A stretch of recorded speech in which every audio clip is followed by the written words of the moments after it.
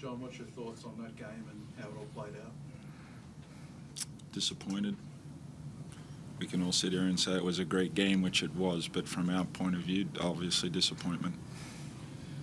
Is it just the little moments, the little things that cost you that disappoint you? What's the things that sort of stick out? Nothing right now, because that game's a bit of a blur right now. There was just so many big plays, so that would be unfair on the game and me to make pointers on particular plays, but we had a very good chance to win that game. But with as much as you say disappointed, did you see a little more growth, a little more strength in the way the team had a lead for so much of that against a team with one of the quality ones in the league? No, I believe in this team.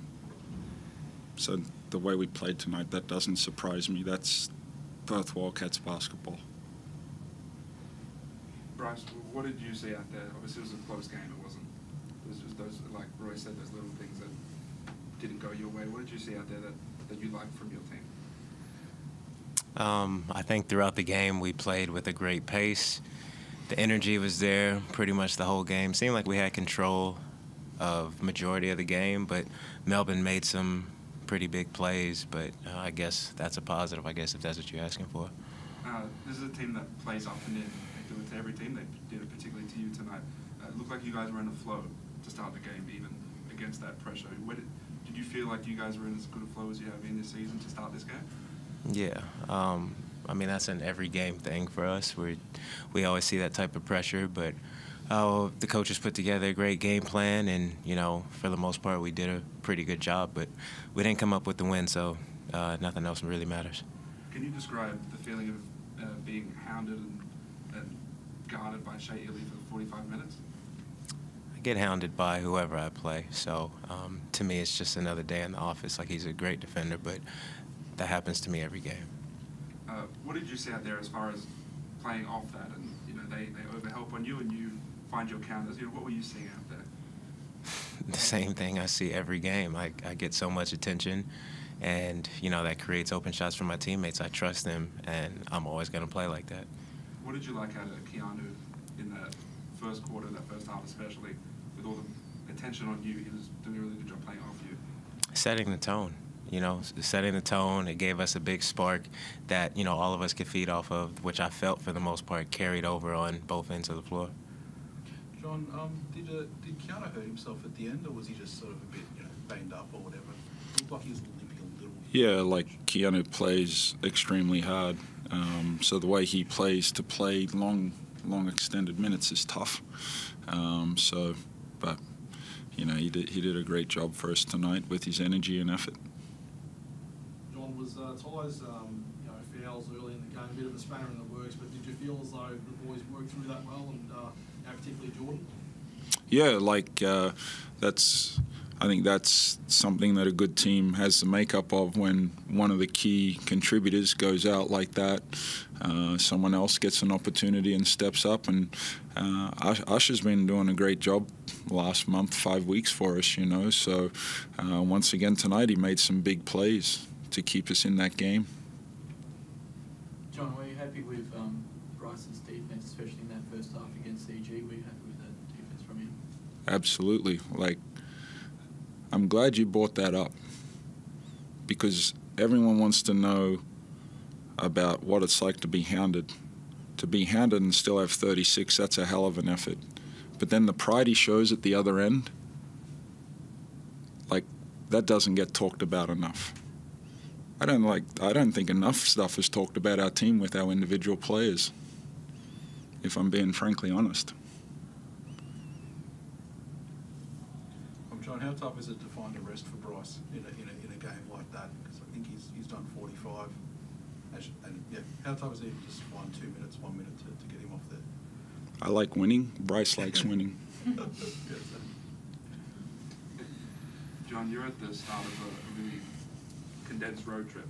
You got here, and then you got Cairns on Tuesday, then Adelaide on Thursday. Mm-hmm. Do you approach this any differently? Is that ever in the back of your mind, whether it's the minutes you give guys or how you prepare the scan and things like that? How do you approach a really condensed road trip like this?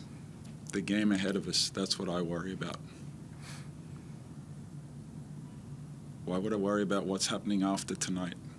tonight's the most important day in our season right now. That's how I approach this stuff. Now, if we get down the track and guys are fatigued or whatever, we have other guys ready to play.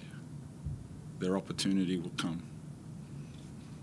Bryce, how does your body feel after playing a 45-minute game itself? Like playing the whole entirety, how does your body up for this game? Yeah, I mean, I can't emphasize it enough. It's just another day at the office. This is an everyday thing for me. I condition myself to allow my body to be able to handle this type of intensity, but don't matter how I feel. You know, we're coming towards the latter part of the season, and everything is about winning, so I'm not a moral victory person. So as much as we talk about how good we played or, you know, how many minutes I got to play, none of that matters. We lost, so we just got to move on to the next and, you know, try to bounce back versus Cairns. I think that's what we got next. John, what did you see in the first half with the partnership of Bryce and Keanu and them playing off each other, and especially Keanu sort of eating off the pressure that they throw on Bryce? What did you like about how they were able to play with each other? Well, like, BC is a very willing passer. Keanu Pin is a very good player. So when you put him in great situations and Keanu has that aggressive mindset that he had, like, he's a very good player. And I'm not a smart coach, but I like to have the ball in the best player's hands. Usually that works out that way.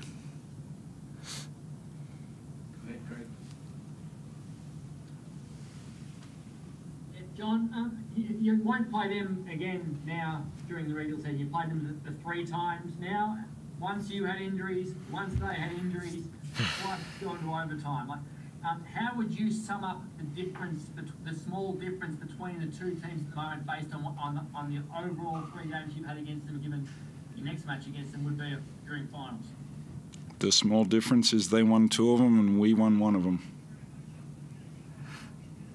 Is it smaller than you reckon most people would think, given their position on the lower and how far out in front they are of the rest of the league at the moment? I don't care what the rest of the people think. I just care what I think, and I like my team. You look very well matched against them. Would you agree with that? Absolutely. I think we're very well matched against anyone, let alone Melbourne United. Bryce, I know you asked about how you're feeling. You reached your left shoulder a couple of times during training this week. You reached your left shoulder again tonight. Are you having some problems with that at the moment? I don't remember reaching for it in practice. And then in the game, just got a couple knocks, set some good screens on me. But, yeah, as always, I bounce back. I'm fine. Thank you. Thanks, Coach. Real quick, JR, what did you think about the experience playing in the open air?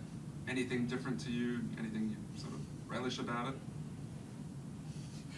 I've played in them. I got to coach in one last year in Perth. Like, it's a great thing for the league, but once the ball goes up, I'm not worried about where the roof's at.